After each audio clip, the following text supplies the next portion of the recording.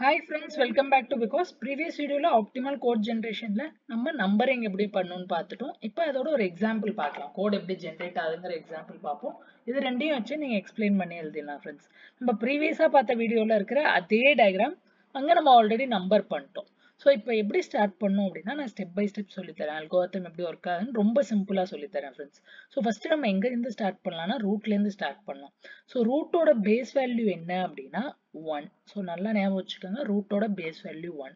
தென் நம்ம ரூல் என்ன பார்த்தோம், ப்ரீவியஸ் வீடியோ பார்த்துருந்தீங்கன்னா தெரியும். ரூல் என்ன அப்படின்னா எனக்கு எப்போ வந்து என் லெஃப்ட் சைல்டு ரைட் சைல்டோட லேபிள் சேமாக இருக்கும் அப்போ நான் என்ன பண்ணுவேன்னா ஃபர்ஸ்ட் ரைட் சைல்டை நோக்கி போவேன்.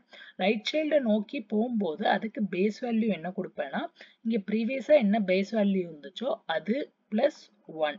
ஸோ பேஸ் வேல்யூ நான் என்ன கொடுக்குறேன் 2ன்னு கொடுக்குறேன். ஏன் 2ன்னு வந்து 1 plus 1. Then இதோட லெஃப்ட் சைல்டுக்கு பேஸ் வேல்யூ என்ன கொடுப்பேன்னா இங்க என்ன பேஸ் வேல்யூ வந்துச்சோ அதே பேஸ் வேல்யூ தான், ஒரு சேஞ்சுமே ஆகாது. ஸோ ரைட் சைல்டுக்கு +1, லெஃப்ட் சைல்டுக்கு அதே வேல்யூ. இப்போ அகெயின் இங்க வாங்க, இதோட லெஃப்ட் சைல்டும் ரைட் சைல்டும் ஈக்குவல் வேல்யூஸ் இருக்கு. அப்போ நான் ரைட் சைல்டுக்கு என்ன வேல்யூ கொடுப்பேன், பேஸுக்கு +1, லெஃப்ட் சைல்டுக்கு அதே வேல்யூ தான் கொடுப்பேன். ஓகே, தென் இங்கே போவோம். ஃபர்ஸ்ட் பேஸ் எல்லாம் எழுதிரும். ஸோ இந்த நோடை பொறுத்தவரையும் லெஃப்ட் சைல்டோட லேபிளும் ரைட் சைல்டோட லேபிளும் டிஃப்ரெண்டாக இருக்கு. டிஃப்ரெண்டாக இருந்தா நம்ம என்ன பண்ணுவோம், பேரண்டோட பேஸ் வேல்யூ என்னவோ அதே பேஸ் வேல்யூவை தான் ரெண்டு இடத்துலையும் கொடுப்போம். ஸோ இதோட பேஸ் வேல்யூ என்ன 2, லெஃப்ட் சைல்டோட பேஸ் வேல்யூ 2. இப்போ ஃபர்தரா இங்கே வருவோம். ஸோ இந்த நோடை பொறுத்தவரையும் லெஃப்ட் சைல்டு ரைட் சைல்டு ரெண்டுத்தோட லேபிளும் எக்ஸாக்டா சேமா இருக்கு. சேமா இருந்தா என்ன பண்ணும், ரைட் சைல்டு கொடுக்கும்போது +1, லெஃப்ட் சைல்டு கொடுக்கும்போது என்ன பண்ணும் அப்படியே கொடுப்போம். ஸோ ரைட் சைல்டுக்கு என்ன ஆயிடும் 3 ஆயிடும், லெஃப்ட் சைல்டுக்கு என்ன ஆயிடும் 2 ஆயிடும். ஓகே, இப்போ நெக்ஸ்ட் நம்ம ரூல் என்ன பார்த்தோம், எப்பெல்லாம் லீஃப் நோடுக்கு வரோமோ அப்போ என்ன பண்ணும், ஒரு லோட் இன்ஸ்ட்ரக்ஷன் எழுதுவோம். ஸோ லீஃப் நோட்ல வரும்போது எல்லாம் லோட் இன்ஸ்ட்ரக்ஷன். அப்போ இந்த லீஃப் நோடுக்கு என்ன இன்ஸ்ட்ரக்ஷன் வரும், லோட் ஆஃப், இது என்ன லீஃப் நோடு, இந்த நோடு வந்து என்னோட a note. So N base value என்ன 1, எனக்கு மொத்தம் எவ்வளோ தேவைப்படுது, ஒரு நோடாக தேவைப்படுது. அப்போ load of register 1, A. Next again இங்கே பிக்கு வாங்க, பியில் ஒரு ரெஜிஸ்டர் தான் தேவைப்படுது ஆனால் என் பேஸ் வேல்யூ என்ன 2. அதனால லோட் ஆஃப் ரெஜிஸ்டர் நம்பர், இதோட கீழே என்ன வரும், என் பேஸ் நம்பர்லேயும் ஸ்டார்ட் பண்ணுவோம். ஸோ என் பேஸ் நம்பர் என்ன 2. So load of R2, B. Next இதே மாதிரி ஈக்கு. ஸோ ஈக்கு எங்கேருந்து வருது, இந்த பேஸ் வேல்யூ வந்து 2. ஸோ பேஸ் வேல்யூ 2ஆ இருக்கிறதுனால ஈக்கு என்ன அதே மாதிரி again load of R2, E. Next சிக்கு அதே மாதிரி. ஸோ சிக்கு என்ன, சிக்கு ஜஸ்ட் அதே மாதிரி load of R2, C. So சியும் நம்ம எழுதிட்டோம், சிக்கு என்ன வருது load of R2, C. Next இங்கே டிக்கு ஏன் பி வேல்யூ என்ன 3, அப்போ என்ன வரும் load of R3, D. So இப்போ நம்ம எல்லா லோட் இன்ஸ்ட்ரக்ஷனும் எழுதிட்டோம் ஃப்ரெண்ட்ஸ். இப்போ கலர் மாற்றிக்கலாம், ஒரே செகண்ட். ஓகே, இப்போ எல்லா லோட் இன்ஸ்ட்ரக்ஷனும் எழுதிட்டோம். இப்போ மீதி இருக்கிற இன்ஸ்ட்ரக்ஷன்லாம் எப்படி எழுத போகிறோம்னு பார்க்கலாம். 1 by 1 போகலாம். இப்போ T2லேருந்து வேணாலும் எங்கேருந்து வேணால் ஸ்டார்ட் பண்ணலாம். நம்ம இப்போ நான் T2லேருந்து ஸ்டார்ட் பண்ணுறேன். ஸோ நான் எங்கேருந்து ஸ்டார்ட் பண்ண போகிறேன், T2லேருந்து ஸ்டார்ட் பண்ண போகிறேன். என் T2ங்கிறது என் ஒரிஜினல் எக்ஸ்பிரஷனில் என்ன இருந்துச்சு அப்படின்னு பார்த்தீங்கன்னா சி ப்ளஸ் டி. ஸோ என்னோட ஆப்ரேட்டர் என்ன இருந்துச்சுன்னா சி ப்ளஸ் டின்னு இருந்துச்சு.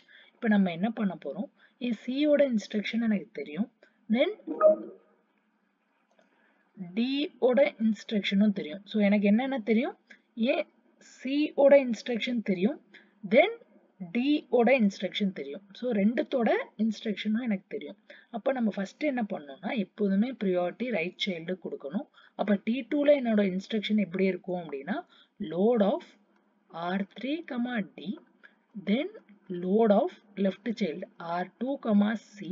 அதுக்கப்புறம் என்ன ஆப்ரேஷன் பண்ணும், ஆட் பண்ணும். ஸோ ஆட் பண்ணும்போது நம்ம என்ன பண்ணோம், ஆட் ஆஃப் என்ன ரெஜிஸ்டர், என் டார்கெட் ரெஜிஸ்டர் என்னன்னு எப்படி கண்டுபிடிக்கணும், ரொம்ப சிம்பிள் ஃப்ரெண்ட்ஸ். இதோட பேஸ் என்ன 2, மொத்தம் ரெஜிஸ்டர்ஸ் எவ்வளோ 2 தேவை. அப்போ T2ல எனக்கு என்னென்ன ரெஜிஸ்டர், R2ல ஆரம்பிச்சு 2 ரெஜிஸ்டர்னா R2, R3. இதோட ரிசல்ட் எங்க இருக்கும்? லாஸ்ட் ரெஜிஸ்டர் R3ல இருக்கும். அப்ப ஆட்னு எழுதிட்டு என் ரிசல்ட் எங்க போய் ஸ்டோர் ஆகும்? R3ல. நான் என்னென்ன ஆட் பண்ண போறேன்?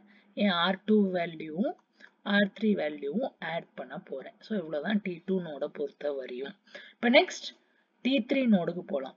ஸோ T3 நோட நான் இங்க கீழே எழுதுறேன். T3 நோடோட ஆப்ரேஷன் என்ன அப்படின்னு நம்ம பார்த்தோம்னா E star T2. So T3 நோடோட operation என்ன? E star T2. தென் T3 நோட்ல என்னென்ன ரெஜிஸ்டர் யூஸ் பண்ணோம்னா மொத்தம் பேஸ் ரெண்டு ரெஜிஸ்டர் யூஸ் பண்ண போறேன். ஸோ R2ல ஆரம்பிச்சு R2 R3 இந்த ரெண்டு ரெஜிஸ்டர்ஸும் நான் யூஸ் பண்ண போறேன். ஓகே, இப்போ ஃபர்ஸ்ட் எனக்கு என்ன தேவை? E வேல்யூ தேவை. அது லோட் இன்ஸ்ட்ரக்ஷன்ல நான் இங்க எழுதியிருக்கேன். So load R2, E. So load of R2, E. Next என்னன்னா பாருங்க ஃப்ரெண்ட்ஸ், லெஃப்ட் சைல்டோட வேல்யூ எனக்கு கிடைச்சிருச்சு. இதோட ரைட் சைல்டோட என்டையர் வேல்யூ என்ன? ரைட் சைல்டோட என்டையர் வேல்யூ என் T2 நோடோட வேல்யூ. இந்த T2 நோடோட வேல்யூ ஆல்ரெடி இங்க இருக்கு. இந்த R3 ரெஜிஸ்டருக்குள்ள நம்ம ஆல்ரெடி ஸ்டோர் பண்ணி வச்சிருக்கோம். தட் இஸ் இந்த மூணு இன்ஸ்ட்ரக்ஷன் முடிஞ்சோடனே எனக்கு இந்த T2 நோடோட வேல்யூ R3க்குள்ள வந்துடும். அப்ப ஸ்ட்ரெயிட்டாவே நான் என்ன பண்ணலாம்? T3 ஆபரேஷன் என்ன பண்ணும்? E star T2. அப்ப என்ன பண்ணும்? எனக்கு ஒரு மல்டிப்ளிகேஷன் பண்ணும். மல்டிப்ளிகேஷன் பண்ணி ரிசல்ட் எங்க ஸ்டோர் பண்ணும்? T3 யோட எண்ட் ரெஜிஸ்டர் என்ன? R3. எதையும் நான் மல்டிப்ளை பண்ணும். எனக்கு E வேல்யூ எங்க இருக்கு? R2ல இருக்கு. தென் என் ரைட் என்டையர் சைல்டு T2 ஓட வேல்யூ எங்க இருக்கு? R3ல இருக்கு. So R3. ஸோ இதுல என்ன நடக்கும்? R2வும் R3யும் மல்டிப்ளை ஆகி ரிசல்ட் வந்து R3ல ஸ்டோர் ஆயிடும். இது T3 நோடுக்கு முடிஞ்சிச்சு. நெக்ஸ்ட் இங்க T1 நோடுக்கு வருவோம். ஸோ என் T1 நோடோட ஆபரேஷன் என்ன? T1 நோடோட ஆபரேஷன் பார்த்தீங்கன்னா A minus B. So T1 நோடோட operation என்ன? A minus B. So first right சைல்டுக்கு preference கொடுங்க. அப்போ அதோட இன்ஸ்ட்ரக்ஷன் எழுதிக்கோங்க. load of R2, B. Next left child load of R1, A. Next என்ன பண்ணும்? subtraction operation பண்ணும். So subtraction பண்ணிட்டு என் ரிசல்ட் எங்க ஸ்டோர் பண்ணும்? So என் ரிசல்ட் எங்க ஸ்டோர் ஆயிருக்கும்? எனக்கு என்னென்ன இருக்கு? A minus B பண்ணும். So B நான் எங்க லோட் பண்ணி வச்சிருக்கேன்? R2 குள்ள லோட் பண்ணி வச்சிருக்கேன். Then A எங்க லோட் பண்ணி வச்சிருக்கேன்? R1 குள்ள லோட் பண்ணி வச்சிருக்கேன். So இதோட ரிசல்ட் எங்க ஸ்டோர் ஆகும்னு பார்த்தீங்கன்னா R2 குள்ள ஸ்டோர் ஆகும். So subtract of R2. A value எங்க இருக்கு? R1ல இருக்கு. B வேல்யூ எங்க இருக்கு? R2ல இருக்கு. ஏன்னா நம்ம எந்த இடத்துல இருக்கோம்? T1ல இருக்கோம். T1 ஓட ஸ்டார்டிங் பேஸ் என்ன? 1. அப்ப T1ல மொத்தம் நம்பர் ஆஃப் ரெஜிஸ்டர் என்ன? R1, R2. அப்போ என் ரிசல்ட் எங்க இருக்கும்? R2ல இருக்கும். அதனால சப்ட்ராக்ஷன்ல ஃபர்ஸ்ட் ஆப்பரண்ட் வந்து R2. எதை மைனஸ் பண்ண போறேன்? A minus B. A எங்க இருக்கு? R1ல இருக்கு. B எங்க இருக்கு? R2ல இருக்கு. ஸோ எனக்கு T1 கிடைச்சிருச்சு. இப்போ T1 ஓட ஃபைனல் ரிசல்ட் எங்க இருக்கு? R2ல இருக்கு. தென் T3 ஓட ஃபைனல் ரிசல்ட் எங்க இருக்கு? R3ல இருக்கு. இப்போ இங்க T4 பாயிண்ட்டுக்கு வரலாம். T4ல பேஸ் என்ன? B1. அதுல 3 போறோம். அப்ப நான் என்னென்ன ரெஜிஸ்டர் யூஸ் பண்ணுவேன்? R1, R2, R3 இந்த 3 ரெஜிஸ்டர்ஸ் யூஸ் பண்ண போறேன். என் ஃபைனல் ரிசல்ட் எங்க வரும்? R3ல வரும். ஸோ என் ஃபைனல் ரிசல்ட் எங்க வருது? R3ல வருது. ஸோ என் T4 ஓட ஆப்ரேஷன் என்ன அப்படின்னு பார்த்தோம்னா it is nothing but T4 equal to T1 plus T3. இந்த T1 ஓட வேல்யூ எனக்கு எங்க ஸ்டோர் ஆயிருக்கு? R2ல ஸ்டோர் ஆயிருக்கு. T3 ஓட வேல்யூ எங்க ஸ்டோர் ஆயிருக்கு? R3ல ஸ்டோர் ஆயிருக்கு. இப்போ நம்ம என்ன பண்ண போறோம்? ரொம்ப சிம்பிளான விஷயம். T1 plus T3 பண்ணும். That is addition operation பண்ணும். அப்போ நான் என்ன பண்றேன்? add. என் ரிசல்ட் ஃபைனலா எங்க வரும்? R3ல வரும். எதையும் ஆட் பண்ண போறேன்? R2 வேல்யூவும் R3 வேல்யூவும் ஆட் பண்ணி R3ல நான் ஃபைனலா ஸ்டோர் பண்ண போறேன். அவ்வளவுதான் ஃப்ரெண்ட்ஸ் விஷயம். ஸோ அதான் இங்க கொடுத்துருப்பாங்க பாருங்க. ஃபர்ஸ்ட் T2 நோடோட இந்த 3 இன்ஸ்ட்ரக்ஷன் இங்க வந்திருக்கும். இது வந்து T2 நோடுது. நெக்ஸ்ட் இந்த லோடும் இந்த மல்டிப்ளையும் பார்த்தோம் அப்படின்னா நம்ம எங்க பார்த்தோம்? T3 நோட்ல பார்த்தோம். தென் இது ரெண்டும் பார்த்தோம். இந்த சப்ட்ராக்ஷன் வரையும் பார்த்தோம்னா T1 நோட். தென் ஃபைனலா வந்து என்னோட T4 நோட். ஸோ இப்படி தான் எனக்கு வந்து ஆப்டிமைஸ் செட் ஆஃப் இன்ஸ்ட்ரக்ஷன்ஸ் வருது. ரொம்ப கன்ஃபியூசிங்காக இருக்குது, ரொம்ப வேகா இருக்குன்னா விட்டுருங்க.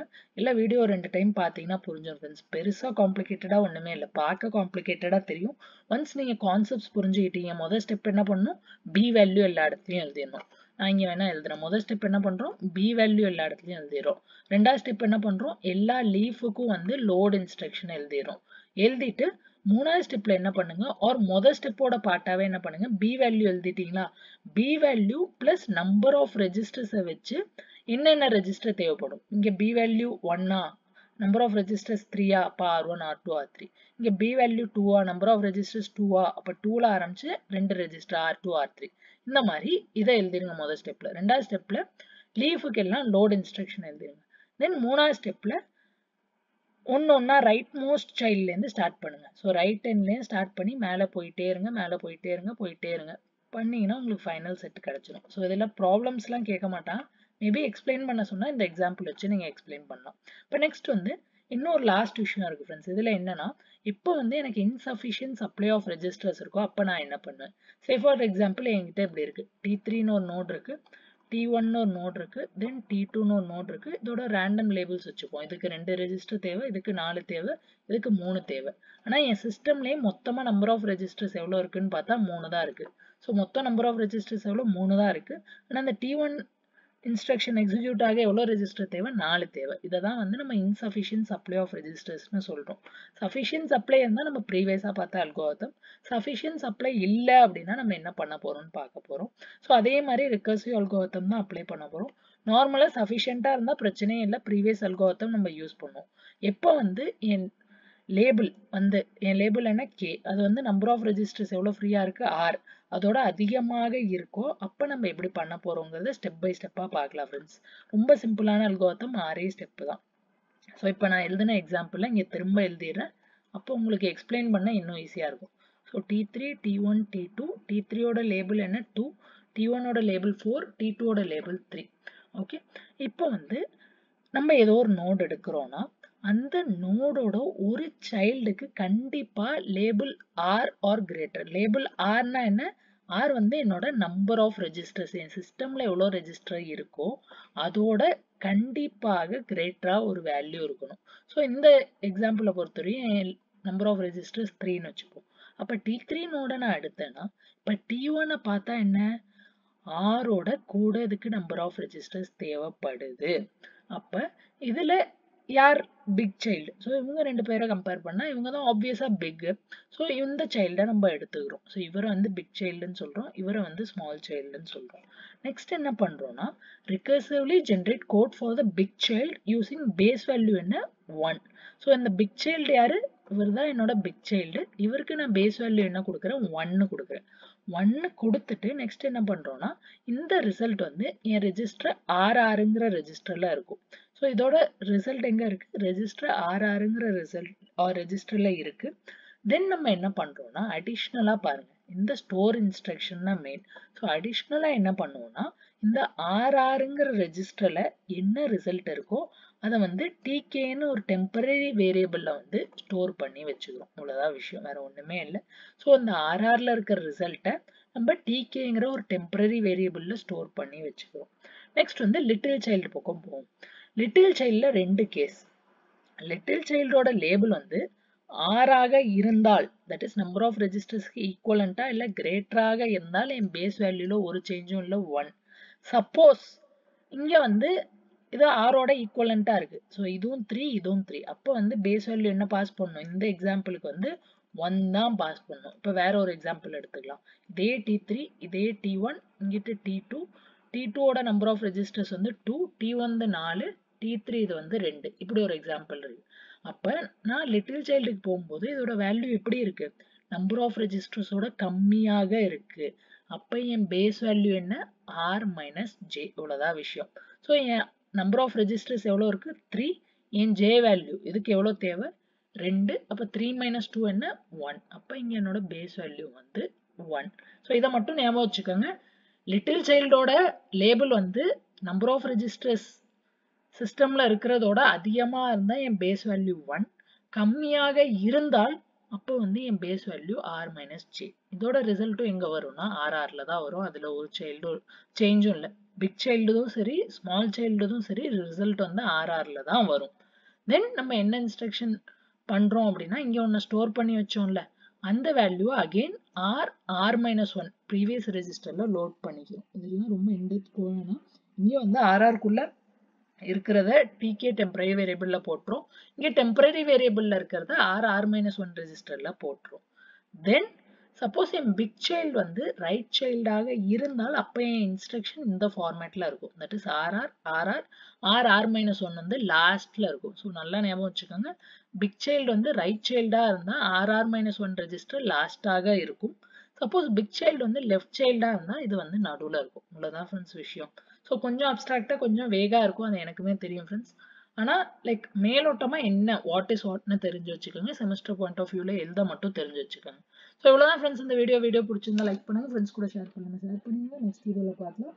தேங்க்ஸ். பை.